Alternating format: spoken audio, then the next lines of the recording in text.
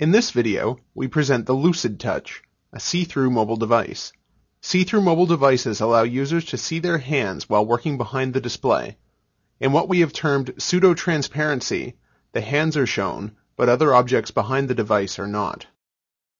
Many mobile devices use touchscreens calibrated for direct touch input.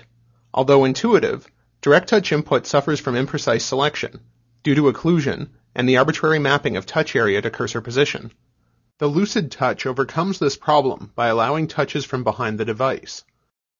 By holding the LucidTouch between the palms of the hands, users are able to comfortably give touch input from all of the fingers located behind the display. A passive touchscreen on the front of the device allows for conventional direct touch input with the thumbs. The LucidTouch prototype uses a camera pointing at the back of the display to capture the position of the hands.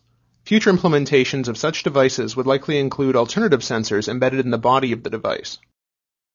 Once fingers begin to touch the back of the device, the tracking of their positions is handled by a FingerWorks eye gesture pad mounted behind the display. The LucidTouch is limited by presently available technology. This sketch illustrates the form factor future implementations might employ. Despite these limitations, we are able to use the current implementation to begin to explore interaction with a see-through device. Pseudo-transparency is augmented by vision track touch cursors.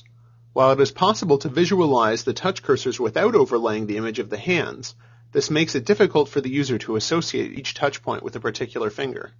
While hovering, touch cursors are red. When the finger makes contact with the back of the display, the touch cursor turns blue.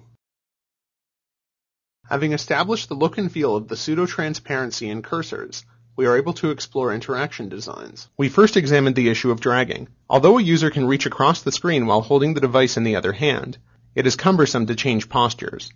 Instead, the user might decide to hand off the object between the hands. To ease this handoff, we implemented a special drag technique. As objects are dragged towards the center of the display, they expand to ease selection with the other hand. Next, we examined text entry. A traditional soft keyboard can be used with 2 touch points. Because this does not leverage the other fingers, however, input is slow.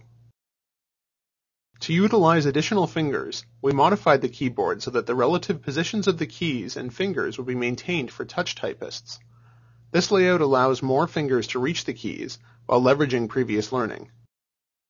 Finally, we turned our attention to implementing a classic of multi-touch input, the map browser. As the map is touched with 1 or 2 points of contact, it translates, rotates, and scales as necessary to maintain its position on those touch points. Unlike traditional direct touch input, no portion of the map is occluded while browsing.